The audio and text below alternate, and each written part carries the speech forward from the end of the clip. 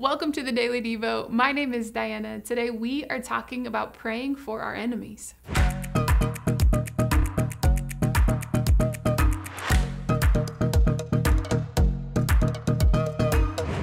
See Jesus, he's teaching the crowd of people in today's verse. And one of the sentences in his teachings, it's found in Matthew 5, verse 43.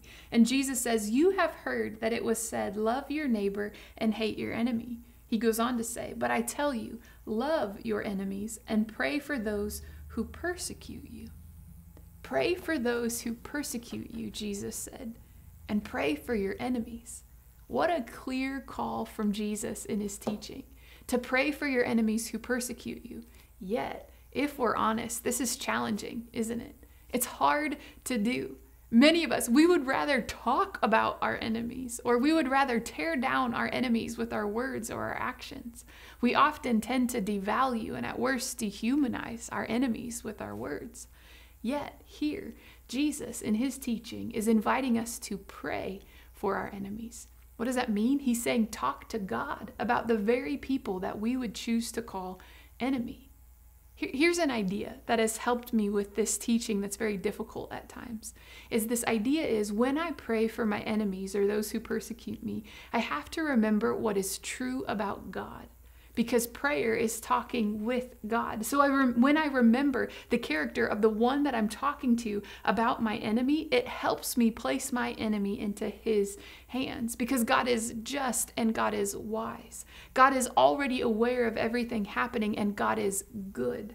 For example, to start praying for my enemy, sometimes it looks like me when I'm starting, I just place them in my hands. I bring them to God.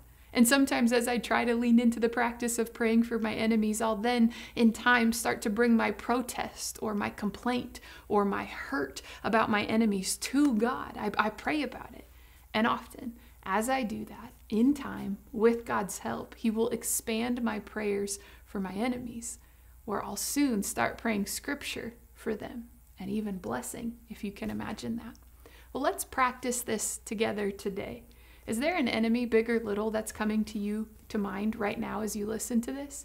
We're going to take them to God in prayer together. And we're just going to pray that first step in taking them to God before our enemies. And then if you want to continue this practice in the days and weeks ahead, you too might find that you'll start to bring your complaint before God. And maybe, just maybe, you'll find you'll start to pray scripture and the promises of God and maybe even blessing over your enemy. But let's just take the first step together. Pray this with me. We're going to pray, God, we come to you right now in prayer.